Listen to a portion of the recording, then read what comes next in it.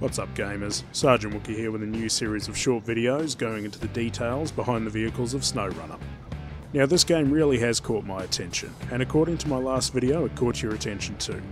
Now I will be doing these as I unlock the vehicles through play, and we'll give a bit of a verdict based on how they drive in-game versus their utility in situations, and a bit of a summary too. So sit back and let's get into it.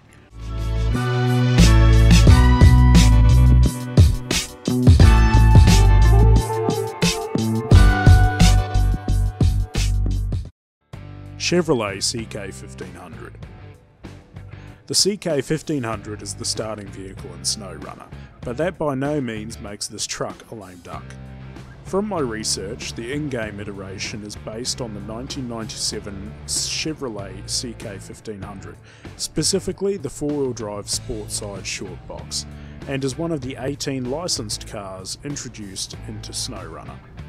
I've got to say, they did a great job on this model.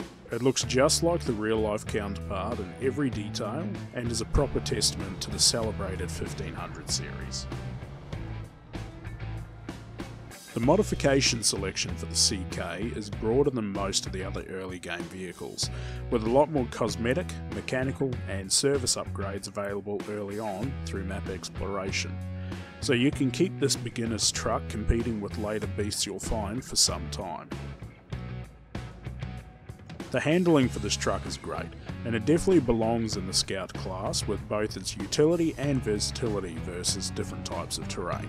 But be careful not to take it for a long trip without reserves. She gets thirstier than some of my larger trucks when slogging through endless mud. I'm still yet to find the engageable differential lock option for mine, but with the 5.2 litre custom engine, it tackles even the sludgiest mud with nothing but all-wheel drive, off-road tyres and a SnowRunner gearbox. Overall, the CK1500 is a beast of a scouting truck, true to its real-world roots and that it just doesn't quit. Until you empty its tank, that is. Oh, man. Don't hit me with them negative waves so early in the morning. So if you enjoyed this look at everyone's first Scout, or just want to see more SnowRunner content, please consider subscribing, and I hope to see you all in Michigan soon.